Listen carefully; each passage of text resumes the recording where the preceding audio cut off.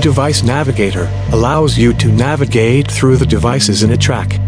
Clicking on the list selects the device and places focus on it, scrolling to make it visible if necessary.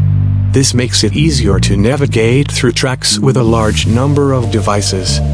In addition to navigation, it offers the ability to activate or deactivate each device from the list, individually or all at once.